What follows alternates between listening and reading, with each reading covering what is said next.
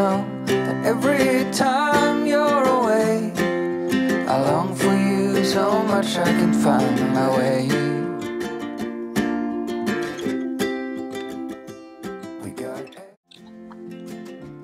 For as long as I can remember, the same bit of advice rings over my head.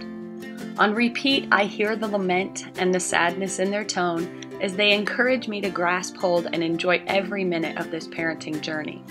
It's fleeting, they say, and nothing has ever been truer or put more pressure on a mom.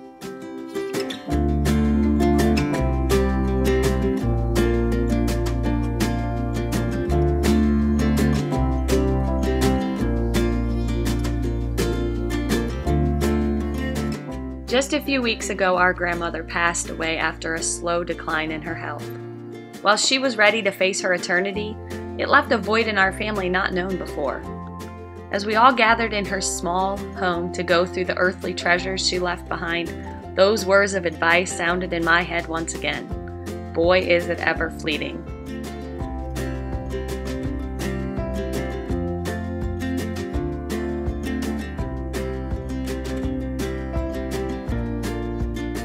In a flash, my memories took me back to her humble home on Market Street.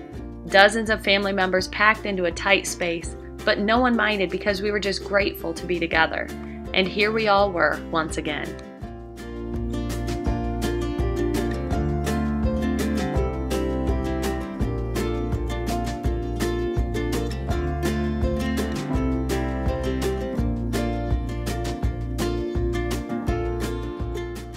With every breath visible in front of us, we crouched down onto the bitter cold garage floor to sort through totes and totes full of fabric.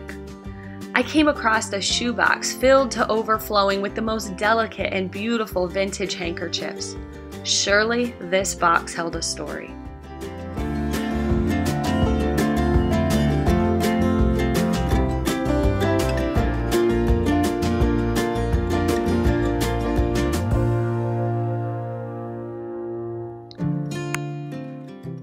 So I tucked this treasure into the van along with the magnitude of Grandma's sewing collection that I was ecstatic to inherit.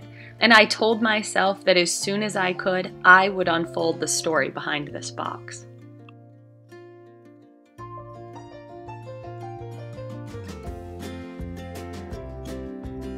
Weeks later, we sat at the dining room table admiring the intricate designs held within the shoebox and excitedly decided that these gorgeous handkerchiefs deserved far more than a life tucked away inside of a box. As we stormed Pinterest for the perfect idea and not really loving any of them, we committed to framing them as the artwork they are and hanging them in our homes. That afternoon, I picked up the phone and I called Mom. I was going to uncover the mystery. I was right, this box held a story for the books.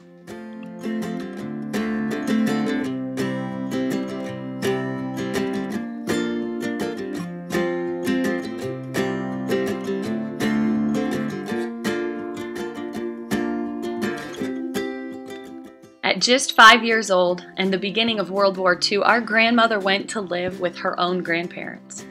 Her family, because of the Depression, was unable to care for all of the children, and so for a time, she was sent to stay with them.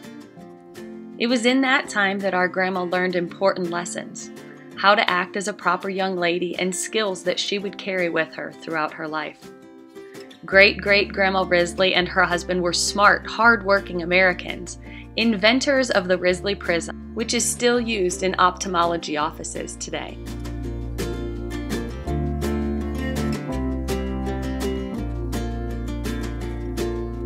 It was this great woman who helped shape our grandmother into who she would become, and the one who gifted her the shoebox full of beauty.